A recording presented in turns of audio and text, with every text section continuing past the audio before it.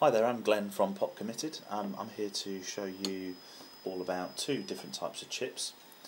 One is the Lucky Bee Nexgen chip, and this is the other Nexgen chip, which has the Vegas written around the outside. Now, this Vegas chip is a lot softer.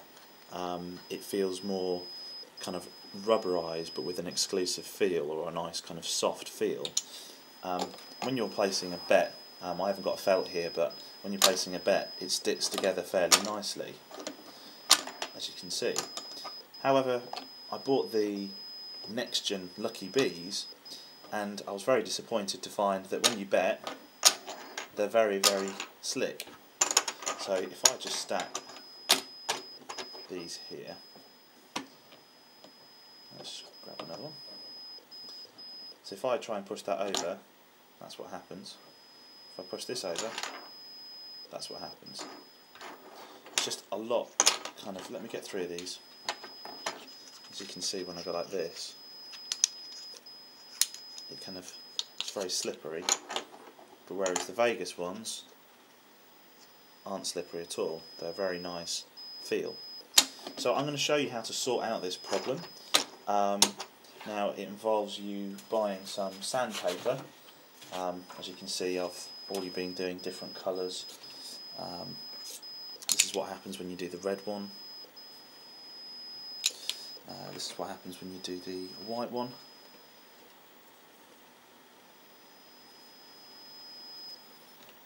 This is what happens when you do the blue one.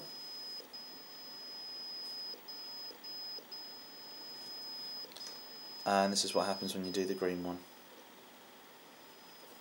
I've also done the yellow one as well. You can't really see much difference. So the black ones haven't been done yet, and I'm going to quickly show you how to do that. So what you're going to need is a bit of sandpaper. The sandpaper I've used is from a store called B&Q. It's a fine 180G,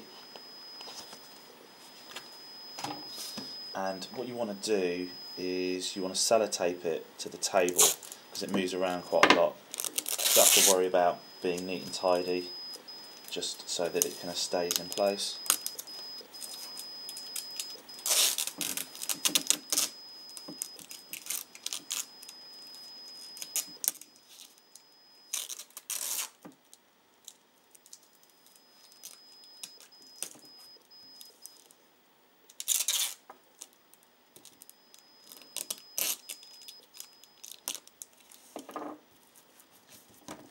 So there you go. Let me move this around so you can see a little better. Okay, so what you want to do is you want to do two at a time. The reason you want to do two at a time is because I have a set of 500 and it's going to take a while to do. I mean, I've already spent maybe 4 hours on this already.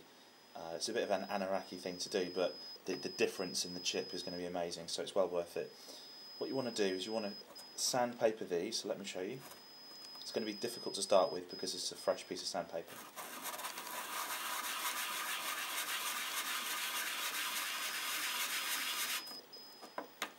Once you're happy that it's sandpapered enough for you, because you might want to do some tests, once you're happy it's sandpapered enough for you, move on to the next side.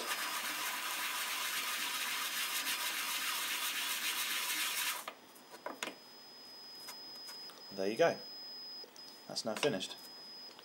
Now what you want to do with these is you want to get a bowl of water, preferably warm, put them straight into the bowl of water, and then get a brush, not too abrasive, probably an acrylic brush, and then brush off the excess plastic or the clay composite, dry it, and then you'll end up with something like this.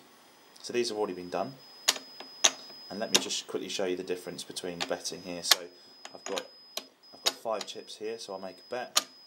As you can see, they're just kind of sticking together almost. In order to separate them, you've really got to put a bit of effort in.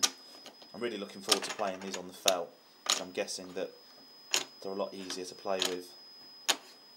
It's really good because you can make some really big stacks. So let me quickly show you how easy it is to build a nice big stack.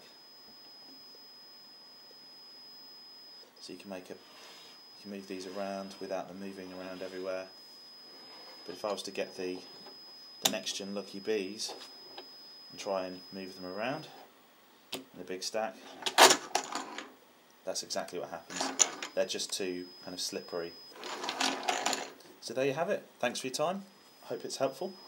Don't forget you can email me on the website www.pot-committed.co.uk if you've got any questions.